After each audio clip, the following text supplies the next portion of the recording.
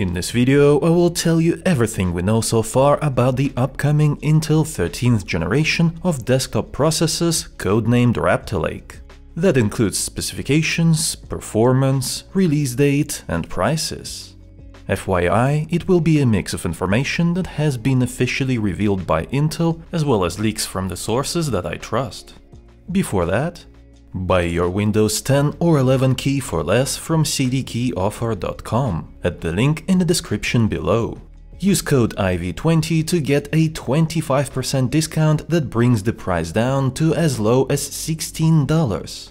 You can securely check out with PayPal and receive your Windows key in minutes, ready to be activated on your PC. Let's start with specifications. Before we get to the individual i5, i7 and i9 specs, I want to cover the improvements that the entire 13th gen platform will share. The new CPUs will use the same LGA 1700 socket, which means that you will be able to drop in a new processor into your existing 600 series motherboard after a BIOS update, but Intel will still release the newer and better 700 series motherboards. On these new motherboards, I expect to see more PCIe 5.0 slots, as well as other feature improvements such as more fast USB ports and more PCIe 4.0 lanes provided by the chipset. 13th gen will support DDR5 5600 memory by default compared to DDR5 4800 on the current 12th gen.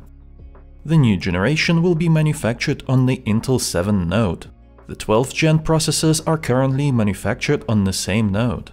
It is mature by now, so expect higher core clock speeds on all 13th gen models.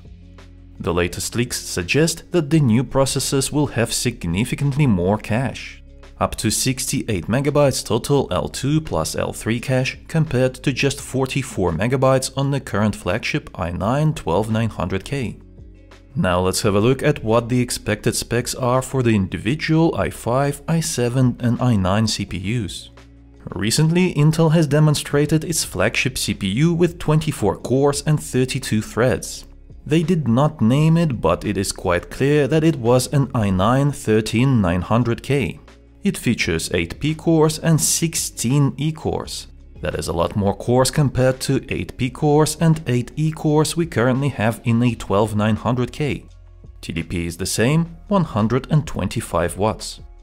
i7 13700K should have 16 cores and 24 threads with 8 P-cores and 8 E-cores at 125 watts TDP. That is the same configuration as i9 12900K has right now. For comparison, 12700K has 8 P-cores and 4 E-cores, for a total of 12 cores and 20 threads.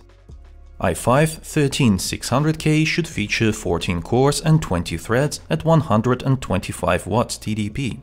That is 6 P-cores and 8 E-cores. It will be a nice multi-threading performance boost compared to i5 12600K, which has 10 cores and 16 threads. These three Intel 13th gen CPUs should launch first, followed by non-K models and i3 processors at a later date.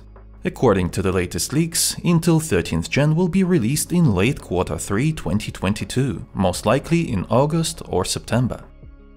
The prices should remain more or less the same as the current generation equivalents. Intel cannot afford to raise prices because of the fierce competition with AMD, who is getting ready to launch its next generation of Ryzen 7000 series desktop processors at around the same time. The 13th gen performance will be about 10 to 15% better in single-thread and 30 to 40% in multi-thread applications. In terms of gaming performance, I expect i9 13900K to be 10 to 20% better than 12900K. The lower tier models should see a similar improvement. I prepared several possible scenarios comparing Intel 13th gen versus Ryzen 7000 series and Intel 12th gen. FYI, Ryzen 7 5800X3D is in the charts, but the data is based on benchmarks conducted by AMD, as we still don't have any independent tests of this CPU.